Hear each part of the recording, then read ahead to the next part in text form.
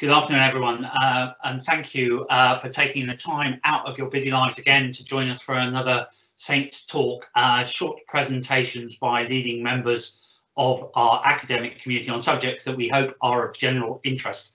My name is David Williams, and I look after the supporter and alumni relationship with St Andrews, and I'm delighted to welcome you this evening and to introduce you to Dr. Geoffrey Murer.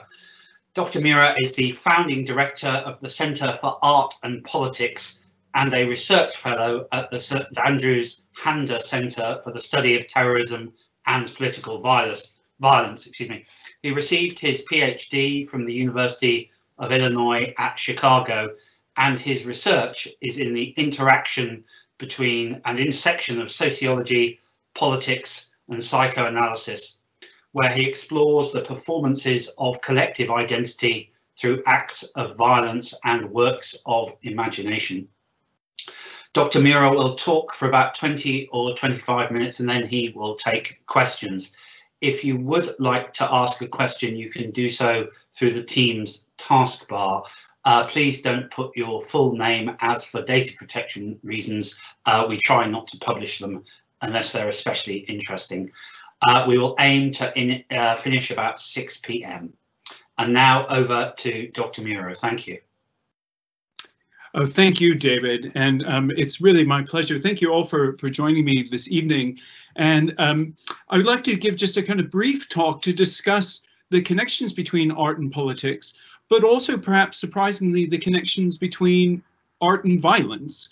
Often these things don't appear to necessarily go together, and yet if we think about the ways that these works of imagination can inspire us, they can act as acts of resistance, that they can become ways that the established order is communicated to people, that this becomes a very, very important way of understanding how it can motivate people both to do good things, but also perhaps to do acts of destruction.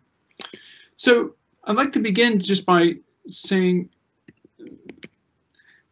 back in the 1970s, in the late 1960s, Barnett Newman painted this painting called "Who's Afraid of Red, Yellow, and Blue?"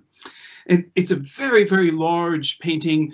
You can see what he calls two zips. There's a zip of blue there on the far left and a zip of yellow on the very, very far right.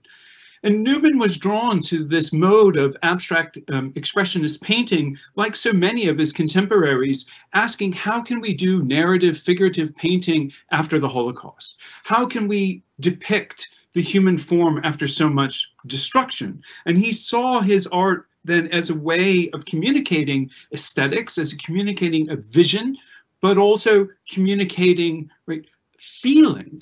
And in fact, this painting, and here you can see it to scale, is a very large painting. It actually engendered a great deal of emotion and a great deal of feeling. When the Stedelijk Museum in Amsterdam acquired the painting in 1969, it almost immediately, the museum received numerous letters from people saying they were quite disturbed by the painting, that these two zips, as Newman called them, the blue and the yellow, they seemed to glow, they seemed to move. And many people described feeling upset, actually feeling disturbed by the painting. Moreover, Newman painted this red in the center with such depth. He painted coat after coat, layer after layer of red. Many art historians said you could fall into this red. And for some people, the idea of falling into the painting itself was quite disturbing. One woman said she wrote to the museum to say that it made her physically sick to look at this painting. Surely this is the reaction that many painters, many artists would like. If they like a reaction to a painting, surely he got one. Then in 1986, Gerard Jan van Bladeren walked into the museum and said that Red, Yellow, and Blue #3 was a cultural provocation that called for a reaction, and that he was the man to provide that reaction. And this was his reaction. He walked up to the painting, he pulled out an X-Acto knife, and he slashed the painting 47 different times, making the painting almost irreparable. He did, quote, what he thought that others would have liked to have done. And in fact, after his act, he dropped the razor blade on the ground, on the floor of the gallery. He sat on the bench and he looked back at his vision, very, very contemplative about what he had done to the painting. He received 5 months in prison for this attack.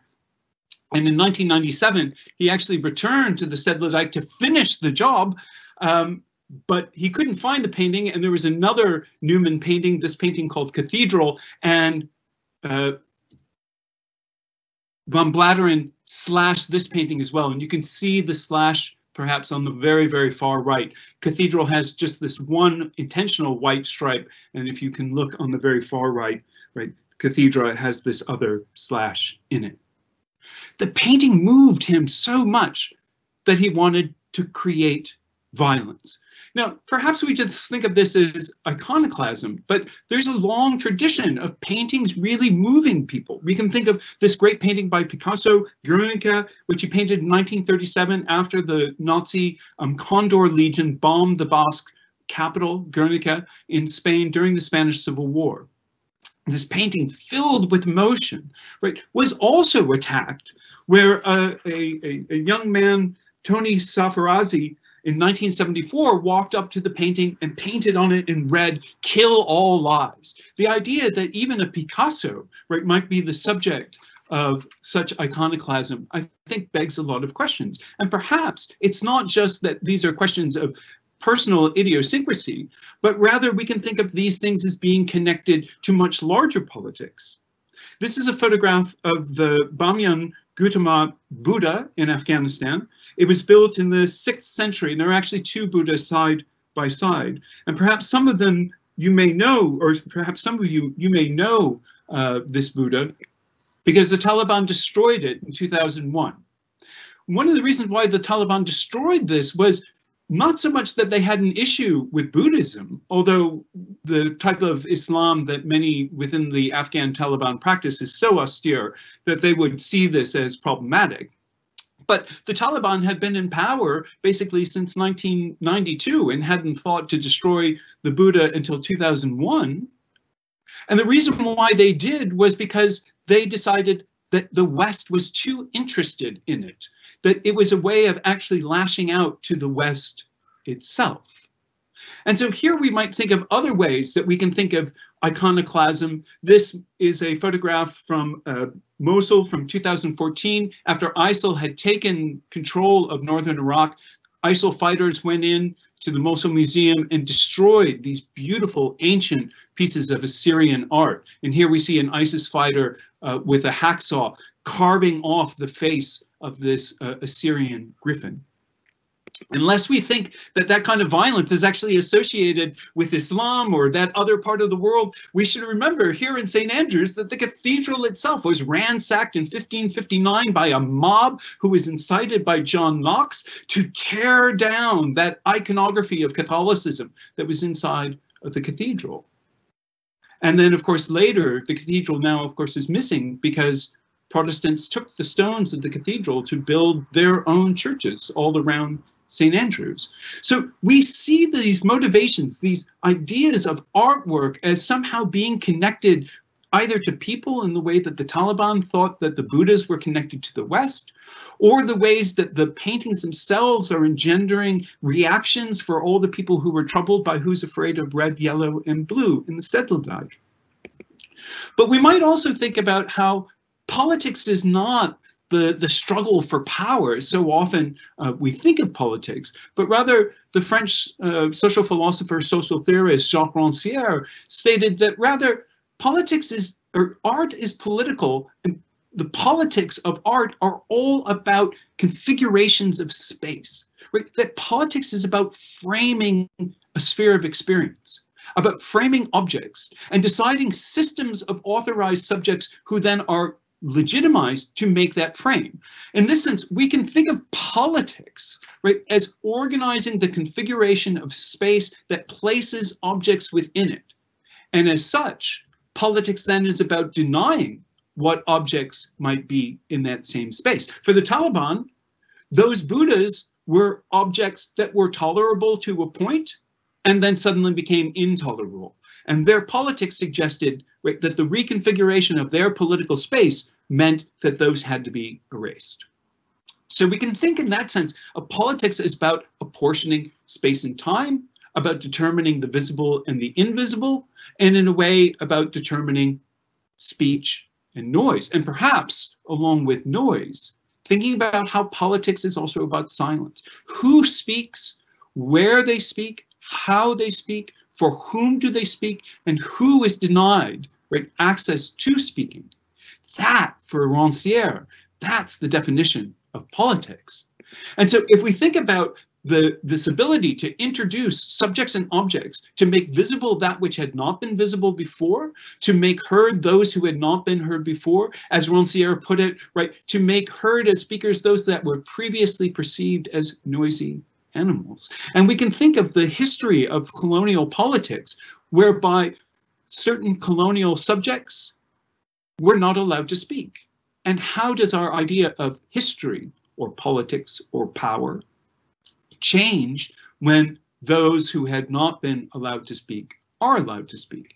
And here we can think of speaking as not just then, right, the acts of speech, but also we can think of them as the reverse, right, to make the invisible or the silence, to deny, but we can also then think of these as acts of erasure, right, in as much as they may be acts of promotion. And so in this sense, we can think of art as being political because it has the ability to alter space-time. It has the ability to alter space-time because it allows us to think about where things belong and when they belong. And when we think about framing an audience, where are we supposed to see this? And if we see it somewhere where perhaps we don't expect to see it, then we can suddenly see the interactions between the material worlds, the symbolic worlds, between language and space. And we can think about which entity is authorized to speak for whom. So we can think of performances of identity as modes of social capital. That is, that we can think of economic capital as one way of having status. We can think of social capital as another way of having status, that is being able to perform in a social manner that is acceptable. We can think of cultural capital, knowledge of culture, as also a way of obtaining status. And for the French philosopher and social theorist Pierre Bourdieu, who came up with this four-part scheme of social capital, he also thought about symbolic capital as the ability to interchange these different forms. But I would also suggest that there's another form of capital, and that's aesthetic capital, right? Being able to describe aesthetically either the order of politics, what we might call the hegemonic order, or a challenge to it. And for us to think about which side of that divide we may be on will determine our social status. If we look at this photo montage from the great John Hertzfeld, a 1930s caricature, right, of Hitler, we can immediately determine our own politics, whether we understand this as a joke, as a parody, or as an offense. And remembering, right, that there are plenty of Germans at the time that this was published in 1937 who would have taken great offense at this parody of Hitler, right, eating stomach of gold. We can also then think about this space-time continuum in the sense of how things might be associated with one another. That is, where do things belong and how might things be conjoined or not conjoined? This is a Second World War poster from the fascist regime in Croatia, the Ustaša. And this Ustaša poster makes a very interesting combination here. It disrupts space and time in many ways. The caption of the poster says, "Beware of partisans," that's the top line, and the bottom line is, "Beware of typhus." And here we see a louse with the head of a partisan on it. And we've combined then, right, the partisan and the louse. We've made the equivalence, or the Ustaša has made the equivalence, that partisans are as dangerous and as contagious as typhus, and that typhus is, right, the political responsibility of the partisan. We see then this juxtaposition, a causality of who's responsible for this dangerous situation.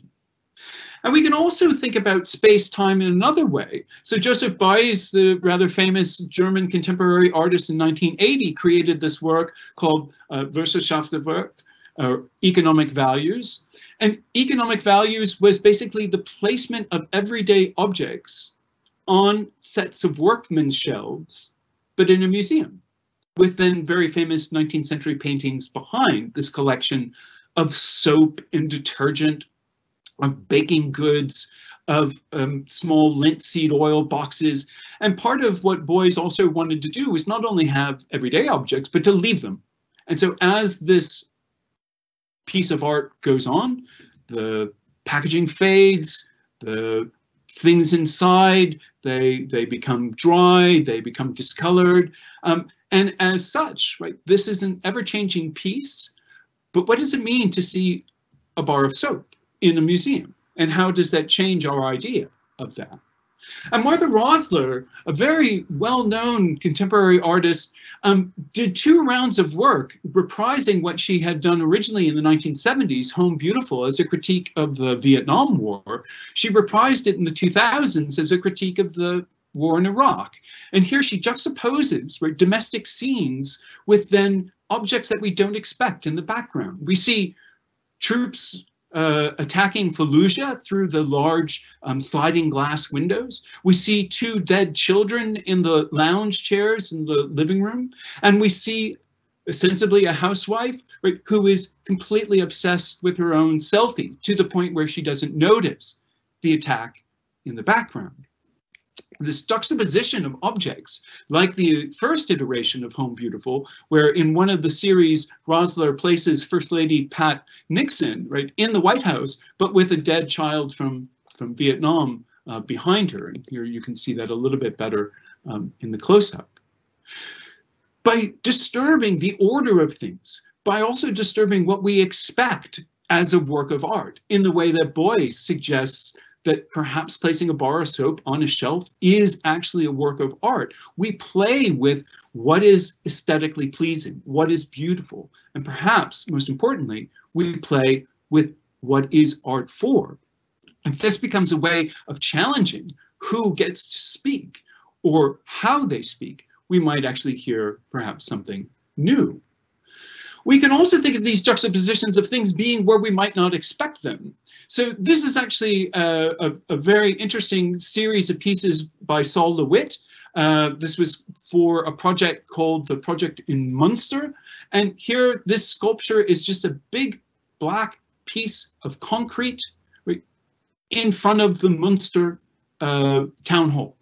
And here, this obstruction to the square, to the town hall, here we can see it a little bit in close-up, was a reminder of an absence. It was a reminder of the Jews who had been killed during the Second World War.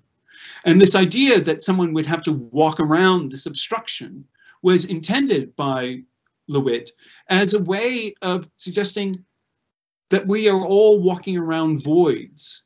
We are walking around the missing. Likewise, this is a piece called The Monument to the Murdered Jews of Europe by Edward Musselman. This is in Berlin. And this too is a disruption of the Berlin landscape. And yet it's an interesting piece that I think asks the audience, how are they supposed to engage? Perhaps in a way that maybe LeWitt's piece is a bit too direct. Here we see these monuments, and perhaps, I'm not sure how this translates in the slide, but there's a slight downslope if you're moving from right to left. So the woman in the green shirt is lower than the woman in the jeans in the far right. And that downslope continues even as the stones in the monument keep coming up. And so people start to disappear into the monuments, and the monuments themselves start to become closer and closer. And the idea from Musselman was that this is supposed to convey the confusion and the disorientation of the Holocaust, and that people who had once been right next to you suddenly disappeared. And many people are quite upset by the way that, say, people are just sitting on these blocks, someone's looking at their telephone in the center, sometimes people eat their lunch here, and yet perhaps that is a real statement of the way that people didn't notice other people disappearing. And perhaps itself is a way of thinking about these disjunctures of space and time. Rachel Whiteread won the Turner Prize back in 1993 for doing something very similar, where this is her kind of signature of sculpture, she filled a building that was slated for demolition with concrete. So we actually see the interior of that which is now missing. This idea of yet another piece that reminds us of an absence. Here, she asked, what does it mean to tear down a house? And what do we lose? I think it's something interesting for us to think about, the connection between House and, say, the Monument to the Murdered Jews of Europe. I mean, one has a very grand title, one has a modest title, and yet both of these pieces remind us, right, of absences and presences. And perhaps maybe most famously of this in terms of monumental art would be Maya Lin's very famous piece from 1982, the Vietnam War Memorial in Washington, D.C. This V shape cut into the lawn just off of the National Mall in Washington, D.C. A very revolutionary piece of art, which has all of the names of the dead from the Vietnam War, from American service, and not placed in alphabetical order, but placed in chronological order, where the height of the war, right, can really be seen in terms of the amount of death that happens in this piece. And moreover, the names aren't in alphabetical order, they're actually grouped together by death, so that if two comrades fell in the same battle and their families are looking for the people that their loved one wrote home about, they can find them. I think this is a really powerful piece where Maya Lin uses this very, very polished marble, so we see ourselves in this memorial. In a way, the living are present with the dead. The living can see the names of the dead and be reminded and be emotionally affected, but life goes on. But many people were quite upset by this piece, and in fact so upset that by 1984 a new Vietnam memorial had to be commissioned, this one by Frederick Hart, called Three Soldiers, because the perception was that somehow Maya Lin wasn't capturing the heroism of the war, merely the violence of the war, merely these names. And yet these three figures, very masculine, they're supposed to represent, one's supposed to be Caucasian, one's supposed to be African American, one's supposed to be Latino, to kind of celebrate this brotherhood in arms. But I think there's something almost flat here. And yet the established order was very upset with Maya Lin and felt this need to replace her. And I think as we go into our conversation today, it's interesting for us to think about what is provocative, what is playful. And so I'd like to even push a bit further to suggest that, you know, this kind of challenge, these works of imagination, aren't just the monumental that appear in a museum or that are sanctioned by a government, but for us to think about ephemera, the poster, the graffiti. Here is a series of posters from a San Francisco art collective called Four Screw that wanted to protest the American invasion of Iraq, and they are parodying the iPod advertisement campaign by Apple that was very popular at the time. And this is very early in the war. You probably can't read it, but the bottom of the poster mirrors, right, the tagline from Apple about how many tunes were available on iTunes for the iPod. And here we see 10,000 Iraqis killed, 773 US soldiers dead, as if that is a playlist. I think there's something interesting about creating art in this spirited way, graffiti transforming space, transforming the space of the street into a space of expression. And here we actually see a critique of the Hungarian government, the Hungarian regime, in a graffiti piece in Budapest. We understand this as a piece of graffiti critiquing the government because the mask or the covering that's hiding the man's mouth is orange, which is the color of Fidesz, the ruling party campaign colors. And we see this suggestion, right, that Orban and Fidesz are silencing people, and that to draw attention to that silence, we need to transform spaces, to make new places, to be able to communicate what we think of that established order. We can think then about the way that art itself can be playful. And I think there's something interesting, as Rancière suggests, that play is not a game, because games have rules. So if we think like Donald Winnicott, the famous British psychoanalyst, if we think about play, it's actually between the gaps, between the boundaries. If we think about art as being playful, we can think of those conventions about what constitutes quote unquote appropriate aesthetics, appropriate places for the reflection of those aesthetics, and then to think about how we might play with them, play to a very serious end, or perhaps play to a very playful end. But I think in both cases, for us to think about who is trying to establish the order by which something is seen to be in the proper place, and how do we react when we actually see something perhaps out of place. And it's in seeing something out of place that perhaps we can gain a sense that anything is possible. And I think here, if we think about the ways then that the politics of art, right, kind of suspend the normal coordinates of sensory perception. That is, we can think about the way that art tests how we are responding to things. And if we listen to ourselves, and if we listen to our own reactions, we might see something very, very new. We might actually see something as new as Zahara Husseini in 2021, just this past spring in March, replaced the Buddha. Now the Buddha is just there in an ephemeral way. The performance was called One Night with the Buddha. It is a projection of a photograph of the original Buddha, but here the Buddha has been put back into place.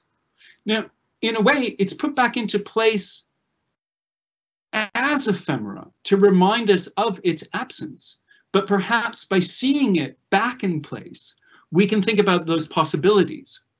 We can think about maybe a world in which the Taliban had not destroyed those things, or we might think about the possibility of the world in which the Taliban has destroyed those things, and how might we create something wholly new. So thank you, and I look forward to the conversation, and I look forward to everyone's questions. We're now going to move to the Q&A portion of tonight's Saints Talk. So, as I say, please put your questions in the chat bar, and if you try not to put your full name, as we will try. I'll have to read them out anonymously. So we're also going to put a link to our event survey in the chat bar. That's not a rating of Dr. Murer, it's an opportunity for us to get some feedback on these events in terms of the timing and other aspects of them. So if you do have a moment to fill that out, that would be appreciated. So I'm going to start with an anonymous question, but this was a very wide theory.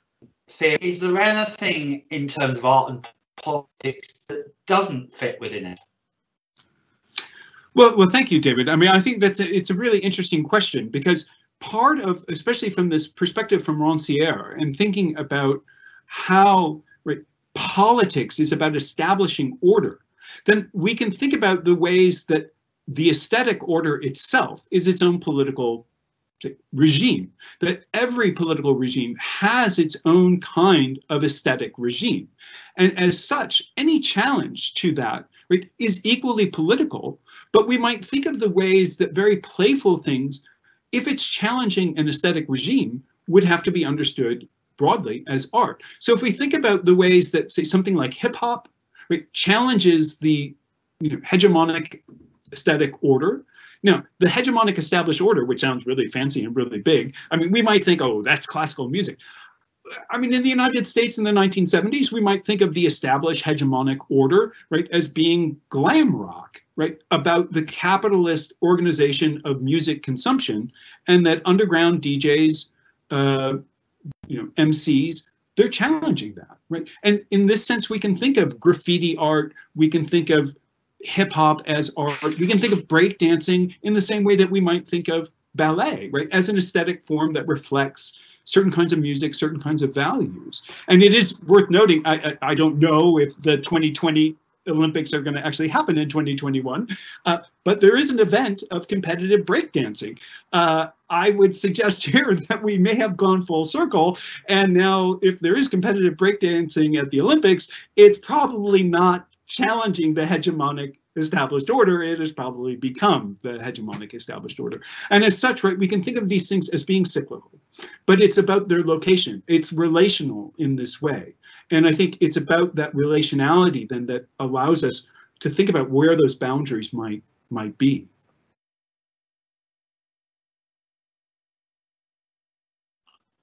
Thanks, Jeffrey. Another anonymous question: why was Barnett Newman's painting so provocative, do you think?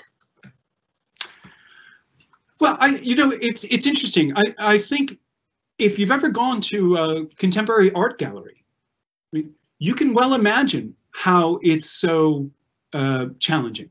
All you have to do is walk through a contemporary art gallery and hear someone say, "I can do that." Right? Or, my child can do that. Like, what is this? Right? Why is this big, gigantic red painting in the Stedelijk Museum, the State Museum of the City Museum of Amsterdam?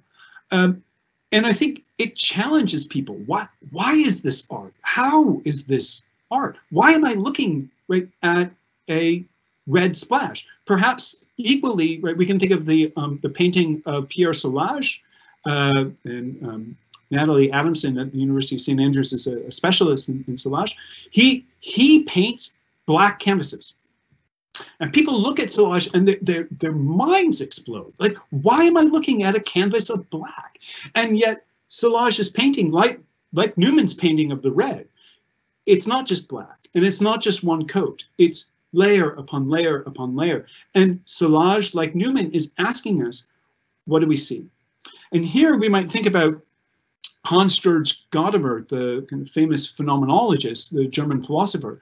Gadamer suggests that when we encounter a work of art, we have to think about how open to it are we. And if we're open to it, right, part of what we explore is not just the piece itself, but ourselves. This is also what Rancière suggests is the way of becoming an emancipated spectator, is that we're being reflexive about our own expectations. But I think for a lot of people, that's a big ask. And to walk into a museum and to see this big red thing with then this kind of electric glow of blue and yellow on the ends, people just, they didn't understand it. And I think it was offensive for a lot of people who said, you know, I don't understand this. I don't understand the money. But perhaps it's also, are you making fun of me? Right? Are you condescending? Are you, the elites of the museum, condescending to me by saying this is art? And I don't get it.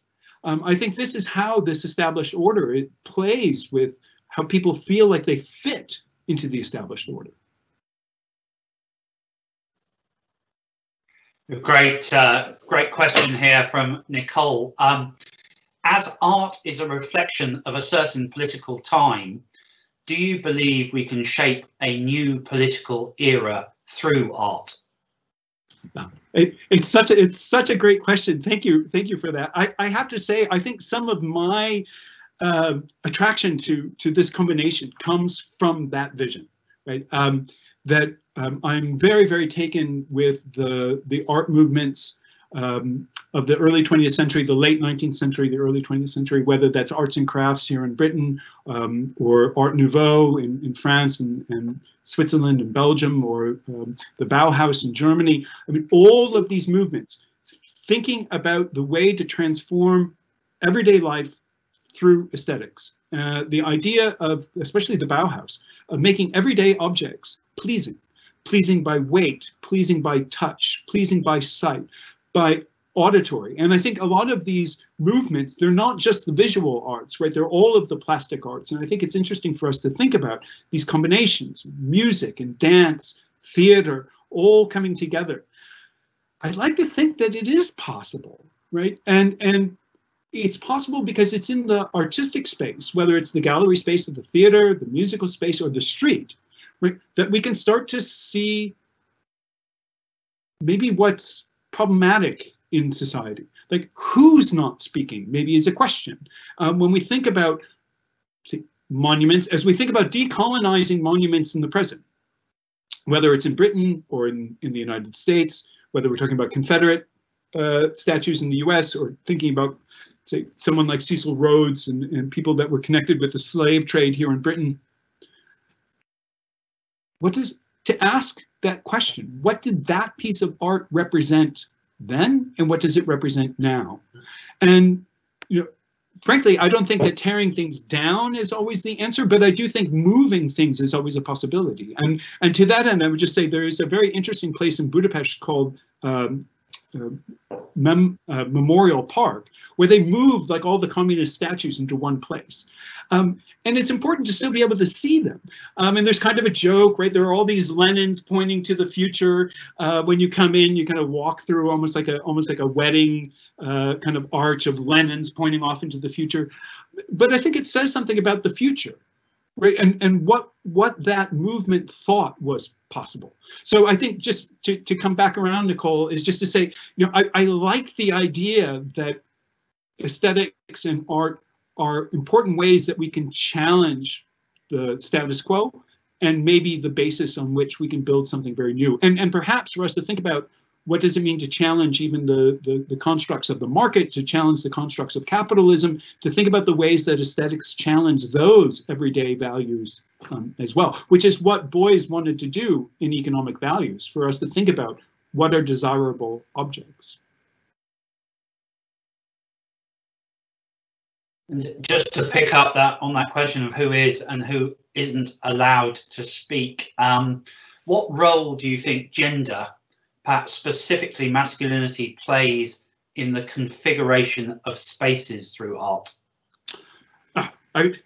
Again, a really important and fabulous question, and one actually I hope that the Center for Art and Politics will address, not just kind of abstractly and over a long period of time by inviting a number of women artists to speak about their own experiences and about their own work, but very particularly next semester, the Center for Art and Politics will host Leslie Loco, who had been the Dean of the Spitzer School of Architecture in New York. And many of you may have seen the article that ran in The Guardian yesterday about the experience of students feeling that they were harassed sexually, feeling that they were harassed racially in the School of Architecture in London. And I think there's a lot to be said, right, about the ways that gender constructs, right, are being reproduced in this established order. What constitutes good art, right? What constitutes promising architecture, and who's on the jury? You know, to think about who wins the prize, who then becomes the next jury member. We can see the way, right, that power reinscribes itself. Now, we often think of power as being, you know, in Whitehall or, you know, in these very important institutions. But if we think about the power of a jury, even the way that we think of how is the Booker Prize awarded. This year's Turner Prize, the Booker Prize for literature, but this year's Turner Prize for art, all of the artists are collectives. That for the first time, none of the nominees, right, are individual people. And that jury is trying to say something new about collaborative projects, about not trying to create just the new superstar. What does it mean to recognize politically powerful work that isn't normally recognized? And I think the gender question is extremely important. Who's being exhibited? In which museum? Where?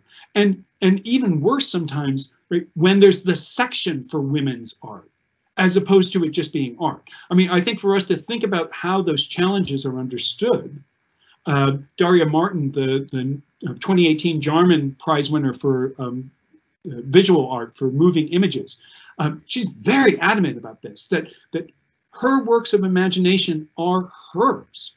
But there's also something very important about a kind of feminist perspective here, which is about openness, right? It's about being reflexive, as I was saying earlier, about being open to the piece. And I think that is really part of feminist theory about feminist values. And I think gender here is an extremely important question as we think about who is an artist and whose work gets seen and where it gets seen. Well, there's a fascinating moment here, which I don't think is related to what you've just said in the previous question around gender, but it may be. So I'm just going to leave it at that, which is this question was first asked anonymously, and I was going to get it, Bessie. So apologies for not getting back to you, but now it's been asked by Bessie with her first name. So is it possible to destroy political speech, language, spoken words in a similar way as to how the assailant / the Barnett Newman painting, and what would that look like? Wow, I mean, that's a really super question. And I think here, right, for us to think about speech in all of its symbolic forms, right? So that we can think about texts, we can think about music, we can think about a painting as different forms than of speech. And here, perhaps, I think actually, David, it does connect back to the previous question, because if we think about where people can speak or how people can speak, what are the terms of authorization? I mean, the idea that the police might shut down, right, a rave, when that might be a form of speech, when the police might shut down a protest, right? Then we can see that, oh yeah, that's definitely shutting down speech. But maybe shutting down the rave is equally about speech. I mean, there's a place in New York called 5 Points. It's in Long Island City. It's been transformed now, but for a long time it was like ground zero of really powerful graffiti art. And this whole place was going to be destroyed because Amazon was thinking about putting its second headquarters there in 5 Points. What did it mean to destroy that graffiti art? A lot of people think graffiti's an eyesore, and maybe some of it's boring, right? You know, it's just names and tags and things like that. We can think about the ways then that voice is erased, and perhaps tagging, right, is a way of speaking when there's no other outlet to speak. How can we hear that? And so I think the way that looks is erasure, right, and the lack of fora, right, in which those speech acts can take place. I'm just going to move to a final question for this evening. Now, I usually try to find something quite simple and light to end the talk on, but I haven't been able to find that now, so we'll go back to the big questions. Could you please expand on the idea of aesthetic capital as it relates to your conception of politics? Yeah, so here we might think of, and I didn't want to go into elaborate discussion of Bourdieu's notion of social capital, but if we think of social capital as being basically another way of understanding status, right? And so we can think of money status, right? Someone has a lot of money, they have status. Someone who has a lot of social connections, right? They have status. Someone who knows a lot, right, about, can speak multiple languages, can tell you, which symphony it is by Beethoven, right? That they have status. Right? And we can think then about aesthetic capital as fitting in or not fitting in to that established order. That is, do you recognize the Shostakovich? Can you listen to the Shostakovich? Can you listen to Tupac Shakur? Right? That in a way, the structures of capital, they're not just hierarchical in the sense that there's one capital structure, but rather we can think of how status groups themselves orient, right, different kinds of status measures. So a lot of my work, which is about violence, right, talks about the ways in which someone who commits violence for the quote unquote right reason may get status. Now we can think about a soldier, or we can think about a police officer, but we can think about a gang member in a gang who, through that act of violence, gains social status. So not being able to listen to Shostakovich, but being able to listen to Tupac Shakur, right, it may actually be a way of gaining social status. I'll just say, and I'm going to date myself here, right, but I'm happy to date myself. So when I was growing up in high school, and I was into the punk rock scene. I actually had hair back then. That hair was sometimes different colors, right? Nothing was more important to aesthetic capital in the punk scene than to know a band that no one else knew. Now, it seems counterintuitive, right? Because this is about social capital, but it was the notion that somehow you were so cutting edge that you were the only person to have ever seen, I'm going to name a band that maybe everyone knows, but the only person to have seen Black Flag when they first played. When they first played, nobody knows that Black Flag is going to be this really emblematic punk rock group, but it still delivered aesthetic capital in that sense. I mean, we can think of it as a byproduct or as an offshoot of cultural capital or social capital, but it's specifically tied to an aesthetic knowledge. And I think that's what makes it different. Thanks so much, Dr. Murer. And when I was growing up in high school, I had to date myself too. You'll be pleased to know. Thank you very much indeed for your time, and to the audience. If you are able to fill in our survey, that'd be greatly appreciated. We've also put Dr. Murer's email address into the chat bar, so if you've got any questions you'd like to follow up with him or comments, please feel free to do so. There were 3 or 4 questions we didn't get to, and apologies for not picking them out. I tried to do it as randomly as possible. In 2 weeks' time, we're having our last Saints talk of the academic year, where I will be joined by Dr. Neil McGuigan, who has just published a new biography of King Malcolm III of Scotland, arguably the medieval king, although this is often, medieval kings are often argued to be this person, arguably the medieval king who most created a Scotland that viewed itself as a peer to England, and whose 35-year reign created that dynastic ambition that lasted for 200 years up to the Wars of Independence. You can watch previous Saints talks on our YouTube channel, and you can also follow us via Instagram, LinkedIn, and Twitter.